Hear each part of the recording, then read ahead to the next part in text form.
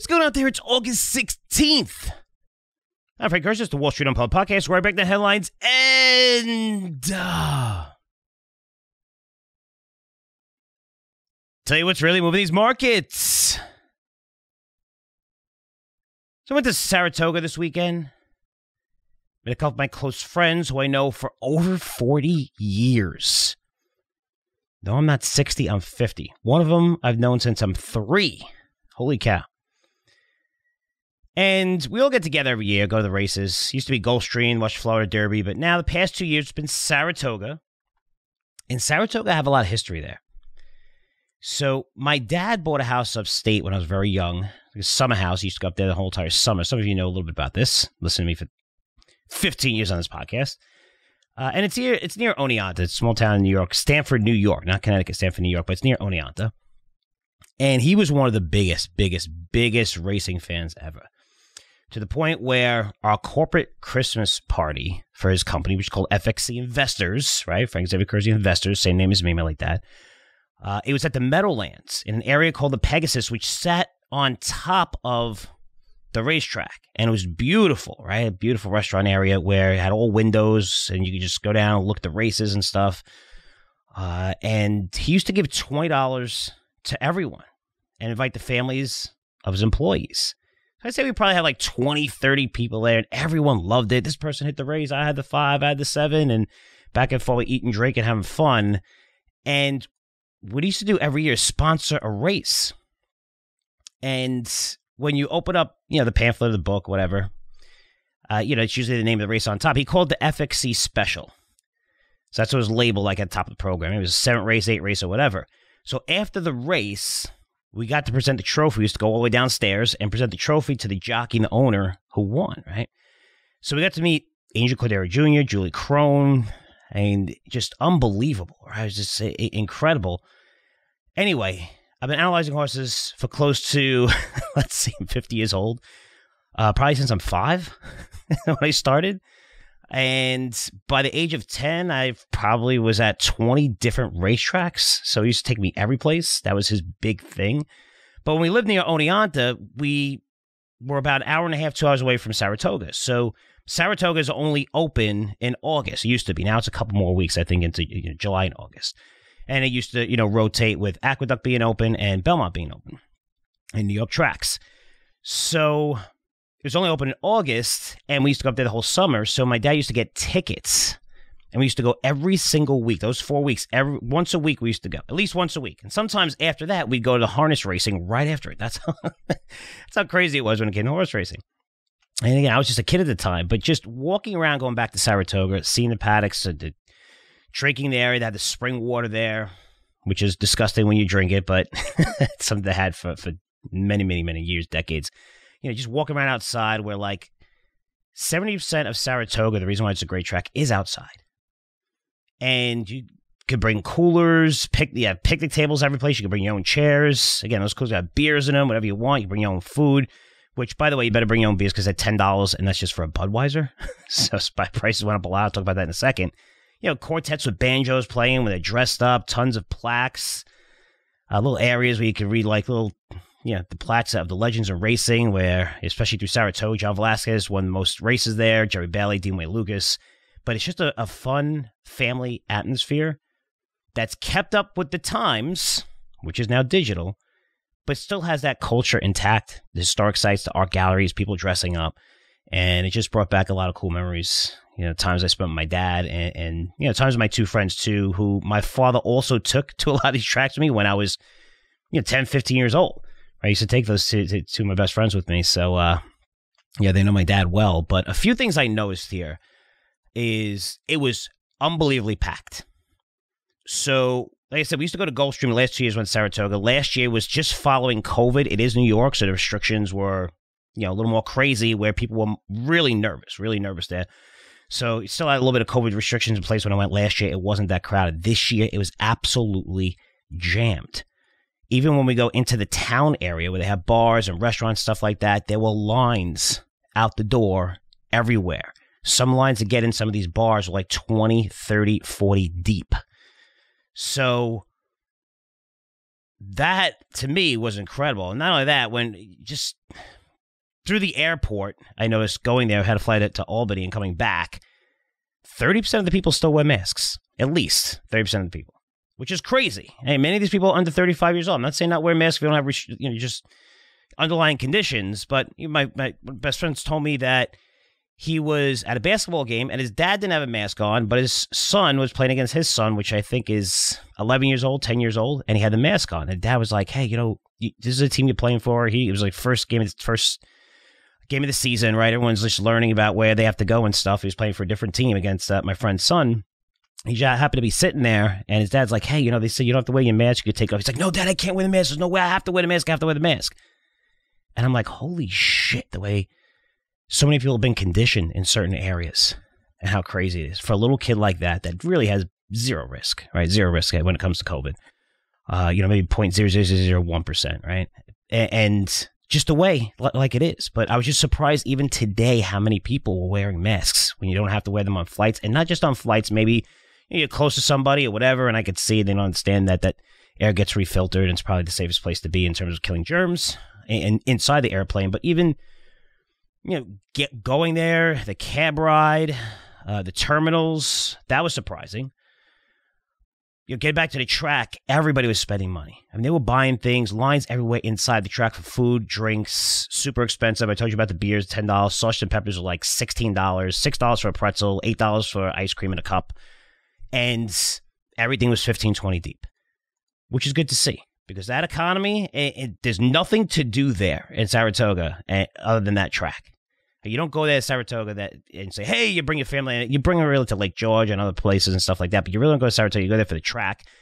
That's their economy. That's their year, which I think is extended to 6, 7 weeks, whatever it is now. It used to be only 4 weeks or the whole month of August, which, believe it or not, is 5 weeks this month. I know that because we write newsletters every week, so I have an extra week off. But it was unbelievable. It was nice to see just everybody hanging out, laughing, having a good time, beers, bachelor parties, bachelorette parties there. It was, you had the crowds ranging from, again, bachelor parties, 20s into 60s, 70s, 80s. Just a nice mix of everyone having fun. Some people dressing up, going to the clubhouse. Also, I did manage to win $3,500. I was handicapping well, which, when it comes to horse racing, sometimes you have your good days and your bad days. It was definitely a good day. Nailed a lot of long shots. I won 7 out of 11 races. One of them I was very lucky since I bet 518, which is my birthday, May 18th, only because my dad used to bet that every single race.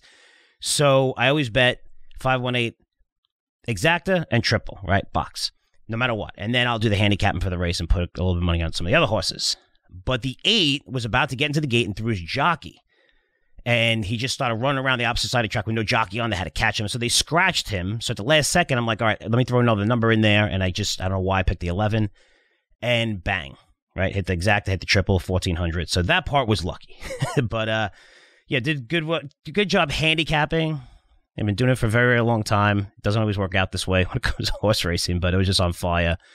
And it was a lot of fun. And my friends, every time I won, were like, he's going to get cold, he's going to get cold, he's going to get cold. And then follow me. They should follow me. You follow the hot guy. That's what you do in racing. When guys are hot and they see things, you follow them. Doesn't happen often. It happened that day for me. I was happy.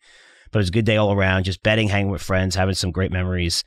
Hanging with my dad, just bringing that stuff up was really, really cool. So it was just nice to get away, clear my head, because now it's back to work. And again, every place I go, I'm actually going to Palm Beach conference, guys. You guys gets free tickets. All you have to do is purchase any one of my newsletters for $5,000. I'll give you a free ticket. I'm just kidding. I'm pretty sure we still offering free tickets. You go to our site, CurzioResearch.com, speaking at NFT and Metaverse conference. And there's going to be Saturday and Sunday. So I'm leaving there to go there Thursday because there's a couple of events on Thursday. And then Friday, we're going to be setting up more events on Friday. So, again, it's for free. If you want to see me, send me an email or, we'll get you tickets for free for that event. And that event's going to be really, really, really cool. Just went to Vegas couple of weeks ago, but everywhere I travel, I've been traveling a lot over the past few months. Just airports are busy. They're begging people to take other flights and paying them a fortune to do so. Every place has been packed. Restaurants have been packed. I'm not seeing any slowdowns in terms of the consumer and what they're spending. Maybe a little bit where the lines aren't as long and you could actually, eat dinner on Thursday, Friday night and maybe get a reservation at 7 o'clock where you weren't getting a reservation probably 3, 4, 5 months ago. maybe a little bit in that regard, but people are still spending. So, getting back to work now, so far this week, it's been interesting. I notice I'm talking about the economy and spending because there's a lot going on. People think we're in a recession. We're not in a recession. Markets have come back, right? Stocks come back, but they're going to crash. What's going on with pricing power? We're seeing inflation everywhere. Food price going through the roof. Oil has come down. Like, it's just these mixed results. Let's see what happened just this week. We have Walmart reported solid numbers. Basically, easily beat the estimates, but those estimates were significantly revised lower, which you all know.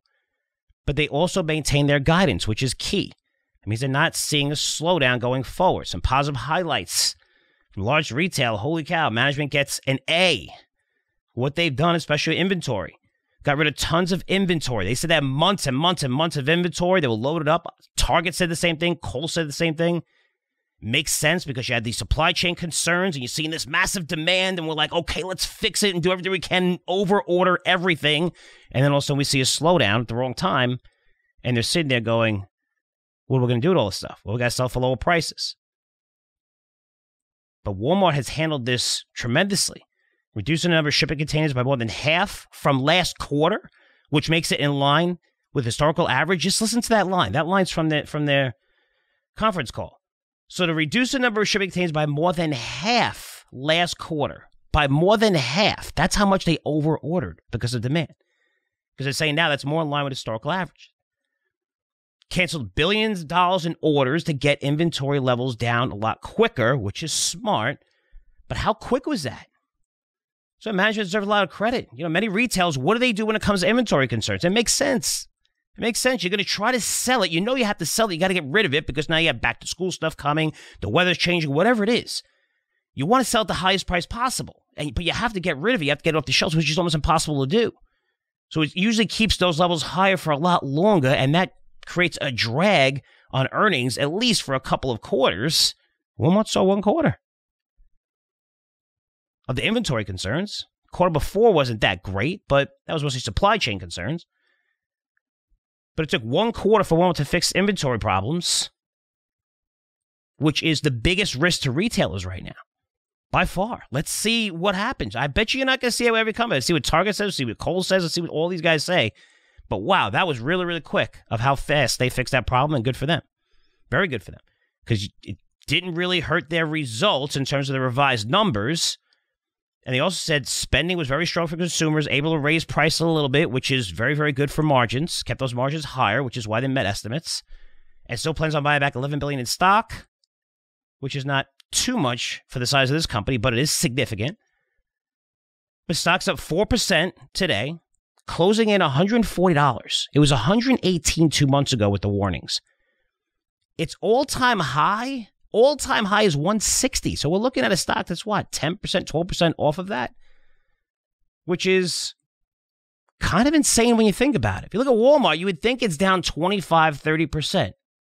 So I think 10, 12% from its highs. I'm not telling you to go out and buy it here. I think it's a little expensive at 22 times forward earnings with the rest of the market trading at 17, 18 times earnings. But it's nice to see basically one of the biggest, if not the biggest, is a big box retailer, biggest retailers in the world, report good results, getting revised lower, saying that they're still seeing consumer demand, got the inventory levels back in check. This is how you get a real update of how this could lead to other things you may buy or other stocks you want to buy in retail. Let's see what Target says. There's a lot of retailers reporting this week, but you have to listen to these calls. This is great. I'm not telling you to go out and buy Walmart. I think it's a little expensive. It's probably better to buy Target here or other companies here. Let's see. Target might say we still have margin, we still have inventory concerns, and margin shrunk. And they remember Target missed estimates and Walmart missed estimates by a mile, and their stocks fell by the most in like 25 years. Then Target came out like 2 weeks later and lowered their estimates again. That's how quick people change their spending habits. These companies will usually give you an indication, like Target did, even Walmart did, but Target did 2 weeks later, but they'll give you an indication into the core, like, hey, demand is really, really slowing, and they'll give you, a little warning. Happened so fast last quarter, Walmart, Kohl's, all these guys, they didn't give us a warning. That's why they fell 25+%. So you need to listen to these conference calls. You're going to see the winners and the losers throughout every industry. Some are going to be trading 13 times forward earnings and great, and some are going to be trading at 22 times earnings and they're not so great. You have to figure that out because not everything. The S&P 500 has jumped tremendously off its lows. We're very, very bullish. 8 weeks ago, 6 weeks ago, 4 weeks ago. I'm not very, very bullish right now, but I still see lots of ideas that have lots of upside potential. Not the whole S&P 500 because we've seen a lot of stocks 25, 30% off their lows. Granted, there's still some of them is down 70% from their highs. But there's still a lot of ideas that are working, and you need to pay attention. That's how you find new ideas. Also, on the economic front, I want to bring this up. I've been talking about it, right? The biggest theme is inflation. So funny. If you hashtag inflation pre-November, nothing, nobody cared. Now it's top 5, top 10. If you're looking at stories are mentioning inflation, you're looking at Twitter, social media. Again, we get all these statistics of the trends that are taking place. Inflation's up there a lot. Everybody's talking about inflation now. So the economic front, what do we see? More signs of inflation easing. Sounds familiar for listeners to this podcast. He says inflation, it's still going through the roof. Fed's going to go crazy. It's easing. We're going to continue to see these numbers moderate and come off their highs. So this time it's with housing starts fell 10% month over month. 10% month over month. While building permits fell 1.3%. It makes sense because those higher rates impact housing the most. Seen people saying, wait, I'm going to wait. I don't want to pay another $700 because 6-7 months later because mortgage rates went from 3 to 5, 5.5%, 6%. They're below 6% now. I don't know where they are. I haven't looked. They were 5 and change. I think they fell below 5 a little bit, but a lot more expensive to buy a house today than it was 7-8 months ago. You're also seeing some supply chains, even the home builders saying, even with permits slowing and new builds slowing. New York Manufacturing Index, did you see that? So now you're seeing them order a lot less because they're nervous over the next 6 months. But the New York Fed Manufacturing Index crashed. It was 11.1 in July, which is terrible, but it's a negative 31.3 in August. Holy cow. Forget about if you know what that means, right? You just know that 11 is pretty far off from negative 31 month over month. So that's pretty bad. So these survey members said they expect to see demand slow incredibly and sharply over the next 6 months. And another sign with the inflation coming down, look at oil. Broke through the 90 level, right? Where is it? $89? It was $122 just 2 months ago. You're down close to 30% on oil. We'll see how interest rates might not impact oil as much, but we are seeing demand get curbed, expenses go higher, people are doing less, they're figuring it out, especially with gasoline prices coming down. And Goldman came out and said, look, we expect oil prices to shoot sharply higher, I think to over 120, and gasoline prices to shoot sharply higher to end the year. Let's see what happens. Not demand. I don't know if we'll see that demand, right? Because we're starting to really produce a lot more oil finally, which is good in the U.S. Who knows? Tensions in Russia, Ukraine, if that ends, you're going to see food prices crash. You're going to see oil prices and gasoline prices come down tremendously, which means Russia right now is in the driver's seat because a lot of these kind of should be begging them to say, hey, all right, lay off. You got your point across, whatever. But it is amazing how heading into November elections, nobody's talking about the war anymore. Remember that was the number one story? Russia's attacking this, and Zelensky needs help, and they're attacking a nuclear plant. Watch out, holy cow. All this stuff, all this. We're not hearing too much about it, right? All of a sudden, we stop caring. Yeah, we'll give you $4 or $5 billion in weapons and not account for it and not know where exactly it's going. That's okay. And then here you go. Just fight your war. But notice how we're not really talking about that. Not too much anymore. However, if we see that end, which I don't think it's a forever war, that's going to be great for food prices, which remain high. Okay, we can't say anything about that, right? There's no denying that. We want to see food prices come down, and they need to come down. From a personal level, guys, if you listen to this, I'm not sugarcoating anything. Prices are down, but they're still incredibly higher year over year. But as prices come down, as an investor, that is great. It means the Fed's doing its job. And yes, you're going to have the Fed presidents and even Powell say, we need to see more evidence. We need to see more evidence. We need to see more evidence. We need to see more evidence. They have to say that. They can't say right now that, hey, we're going to slow it September because everyone's going to go out and buy. The market's going to take off and everything's going to get expensive again. So you're looking at the Fed in a great position because it's clear as day. Higher rates are working to slow the economy, especially housing. Yes, rental incomes remain stubbornly high, which is a major component in CPI. Eventually, those will ease as housing comes down. that housing demand is slowing while supply chains are easing as we're seeing demand pull back. So when it comes to the Fed, what are they doing? They're finally doing their job, which I mentioned last week. You could destroy them. And no, it's great to destroy the Fed. We've done it as well, of the shitty job they've done. But they're finally in the right place. I said last week, the Fed is, for the first time in over 2 years, ahead of the curve when it comes to inflation. Why? Because they have the ability to continue tightening if inflation does not moderate. Today we see gasoline prices, oil prices, food prices continue to surge. Hey, the Fed's there. And they can tighten. They can raise rates. Also has the ability to slow rate hikes or even stop them if we see the U.S. economy really start falling into recession, which we are likely to see because those job numbers are going to be horrible. The job numbers are going to get very, very horrible. I don't know how quick it's going to be. We might have 1 month where it's going to be, okay, we've seen it with continuing claims. You're going to see those job numbers. And you could just look around you. And look around all these places that were hiring so much. They're not hiring as much anymore. And you're seeing layoffs in the news like crazy, especially from the largest technology companies. You're seeing it, even in financial services industries, throughout the crypto industries. You're seeing layoffs. They're generating less money. Growth is slowing. They're not going to hire people at the same pace, which means you're going to see wage growth probably slow as well, a little bit. That's what you got to worry about next. You got to look at those unemployment numbers. But right now, you're looking at the Fed and what we talked about. They're ahead of the curve.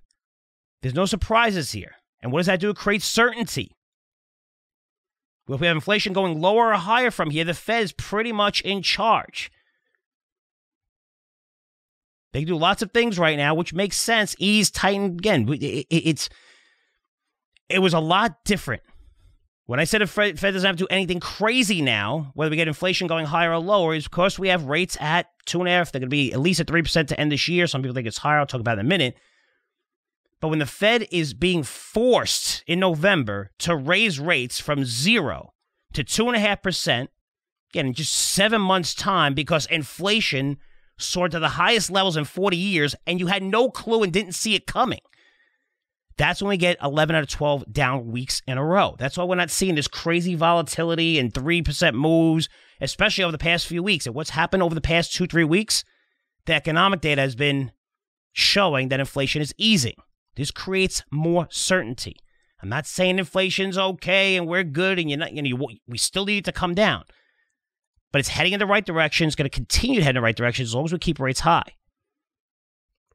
Or where they are right now. With that said, because as I said, certainty is great for the markets. It's predictable, and when you have uncertainty, that's when we have a crazy market, something we've never seen before, massive deleveraging, nuttiness, craziness everywhere. That's what you see when you have uncertainty, when the Fed has no clue what they're doing. Now, back in the driver's seat. We have certainty in the markets. That's great. That's why you're seeing stabilization. You're seeing follow through here. We've gone up tremendously. Now, with that said, go watch TV right now. Go watch CNBC. Fox Business, by the way, I was on Fox Business the other day with buddy Charles Payne.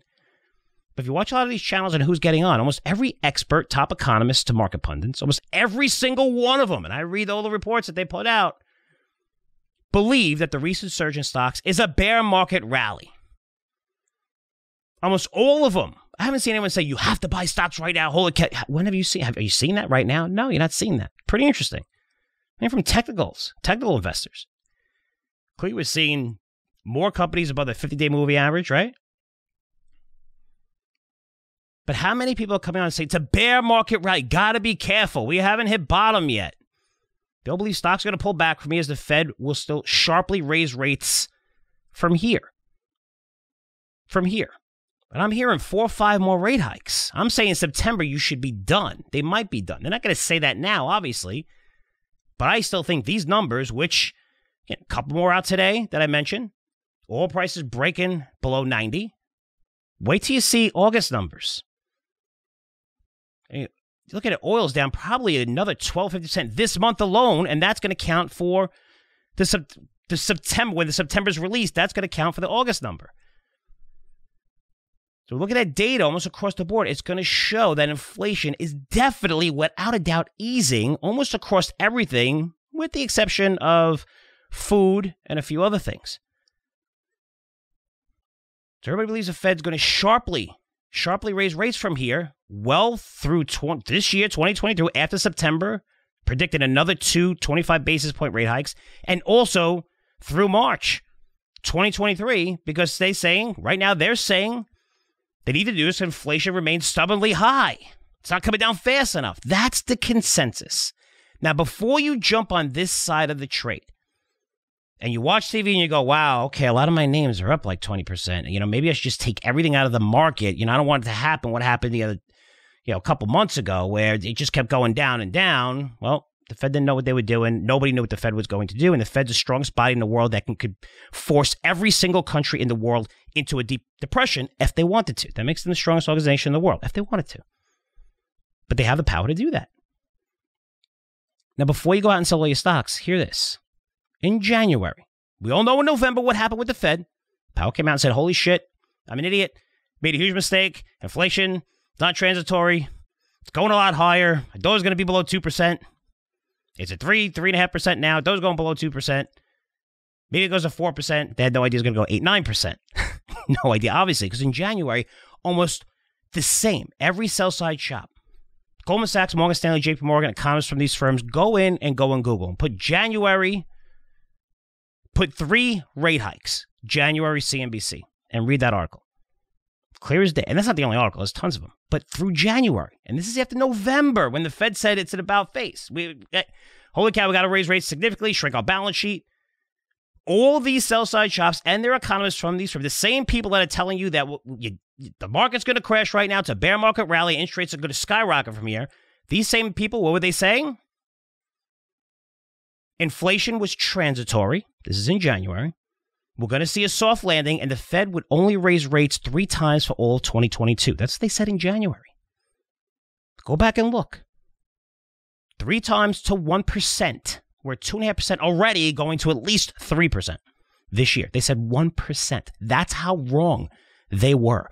That's why so many people stayed into the market when it got destroyed. Okay, now these are the same people on TV right now that are telling you that people somehow want to listen to, right? Even though they have no track record, even though if I did something like that and lost so much money, again, I have my own company, but you should be fired for a call like that.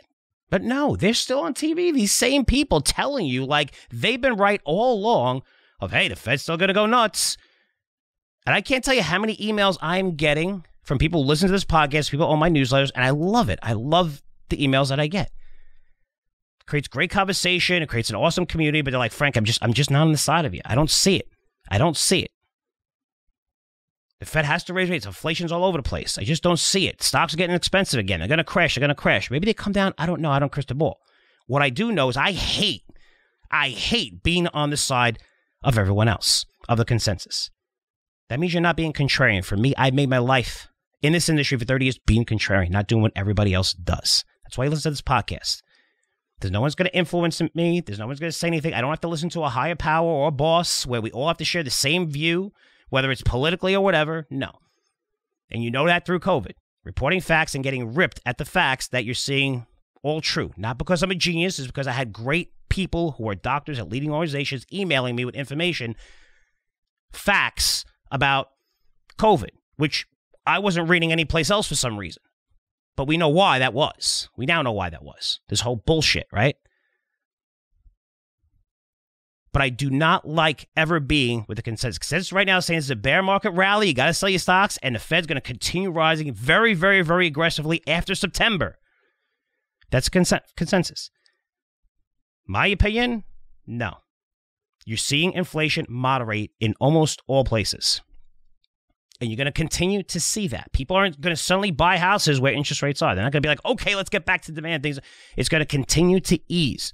And that's what you need. And it's going to come down. If the Fed wants to come down a lot faster, then they may go a 25 basis point hike after September, maybe one more. Stop at 3.5%. If they go anywhere near 4%, it's going to be not just a recession, but a very, very, very big, deep recession. And I hope they don't overshoot. Because you could see it's working. They're asking for evidence. You see evidence everywhere that it's working. We're seeing the moderation working. Remember their stance. They thought this was going to happen a year ago. They thought they were going to see this happen a year ago at interest rates at 0, that we're going to see high inflation be transitory. because usually inflation takes care of itself. When you have massive inflation, people start buying stuff. You see demand fall, and that's how you control inflation. So it's transitory. They didn't think it was going to go 3, 5, 7, 9%. That's the way they're thinking. That's the way their brains are programmed from doing decades, 20, 30 years of research and looking back. That's usually what happens. Well, it didn't happen as quick as they thought. It's happening now, but you thought it was going to happen at 0 interest rates. Now you brought them up to, they're going to be 3% in September. You can't tell me they don't think this is going to be transitory now, or we're going to see inflation moderate. We're seeing it. Don't overshoot. That's the worst that could happen. Yes, you could say, well, you could just go ahead and lower rates again. As you see, it takes a while to filter through the system. So it could be really, really, really hard times for 6 months. If we go past 3.5% to 4% of what these guys are predicting, you should be selling stocks if you think that. You should. Don't listen to me. But based on everything I've said before November, how the Fed has to reverse their stance, adjusting our portfolios, saying inflation is wildly out of control, which anyone that pays their bills knows. You didn't need to listen to this podcast to know that. Now you're looking at the markets going, okay, what do I want to do right now? It's all about today and into the future. Today, you don't have to get super aggressive. We saw a nice move in so many names. But going forward from here, there's a lot of stocks I like. A lot of stocks I like. And you see an upside in many, many names. Again, I'm not telling you to buy the Walmarts, which are down 12% from their all-time highs here, which I think it should be down a little bit more. I mean, yeah, they have estimate. They revised their estimates sharply lower. And this is a different company 3 months ago, 4 months ago, 5 months ago. I think it was 5 months ago when it hit its highs. It's much stronger ground than it is now. There's still many names down 30% plus from their highs where insiders are buying, companies are buying back shares. They have pricing power, been unfairly punished through the massive deleveraging caused by the quick rise in interest rates, which nobody had, right? Nobody predicted it'd be that fast. That we go to 2.5% in 6 months because of the Fed was on the wrong side of the trade, which it caused so many fund managers to force selling, right? They were forced to sell. That's what happens. So you're forced to sell even your good names because you're so leveraged. And this is evident. If you look at some of the great names in crypto, small caps, biotech, some of these, they fell to levels that were insane. They're up 30, 40% from their highs right now. Even biotech, start looking at biotech names. They're trading 30% below the net cash on the balance sheet, some names, good names. But that's where I'm finding the best ideas. You're seeing them come up in my newsletters. I just think it's a stock picker's market right now. Well, maybe I don't go into Walmart. We'll see what Target says. We'll see what Kohl's said. But there's going to be retailers that are down 30, 40% and not down just 12% like Walmart that are saying, hey, we solved our inventory concerns. They're going to say the same thing. We have pricing power. We're still seeing demand from the consumer, but they're down 30% from their highs, and they're probably trading at 17, 18 times forward earnings, while Walmart's trading today at 22 times forward earnings, down 12% from its highs. Because people feel a little more comfortable buying a bigger name that pays a little bit of a dividend. That's where I'm looking right now. That's where the opportunity is. And just be careful who you listen to. Because a lot of these guys are saying rates are they're going to skyrocket from here, and this is a bear market rally. The same guys that said inflation is transitory. You have nothing to worry about in January, and we're only going to see a couple of rate hikes. Go back and look yourselves. Pretty crazy. People forget, and it's only been, 7, 8 months. So, guys, that's it for me. Good news, Daniel Increase is back from his 9th vacation this year, which is awesome. So we'll be tomorrow to break down the markets. If any questions, comments, I'm here for you. For email Frank, CurzioResearch.com. That's Frank at CurzioResearch.com. Really appreciate all the support. I'll see you guys tomorrow. Take care.